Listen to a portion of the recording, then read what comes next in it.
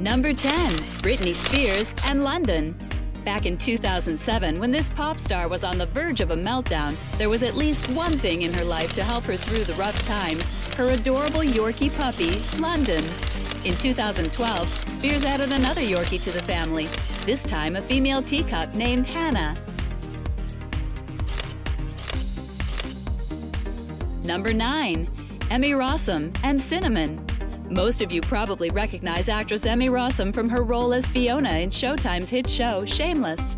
What you probably didn't know is that Rossum's best friend is no other than her Morkie puppy, Cinnamon. The cute puppy appears in almost every paparazzi shot of Rossum, and if you're not a fan of tabloids, you can always find more photos of the two on her Instagram account. Number 8. Hilary Duff and Jack.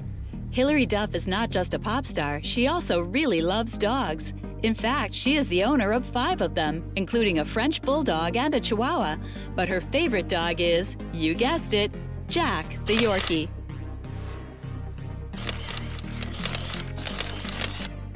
Number 7. Joan Rivers and Spike.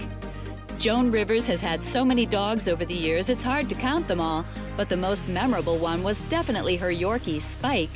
In the late 80s, Rivers used to take Spike everywhere, including on stage, and she said the dog, quote, saved her life after her husband committed suicide. Rivers loved Spike so much that when he reached the age of 13, she even had a bark mitzvah for him. Yes, you heard it right, a B-A-R-K mitzvah.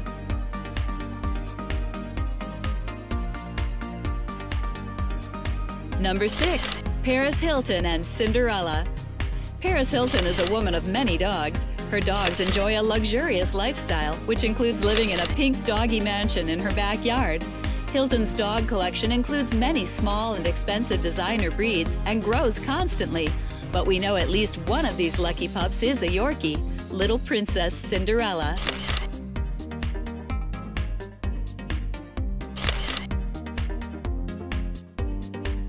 Number 5. Steven Tyler and his dogs. Butch Cassidy, Sundance Kid. Yes, those are their names. The Aerosmith lead singer is a proud Morkie and Yorkie owner, and he takes his 2 little pups pretty much everywhere he goes, including his tours, flights, and even his recent appearance on The Late Night Show with Seth Meyers. Thank you for watching this video. For part 2, click on the screen, and don't forget to subscribe.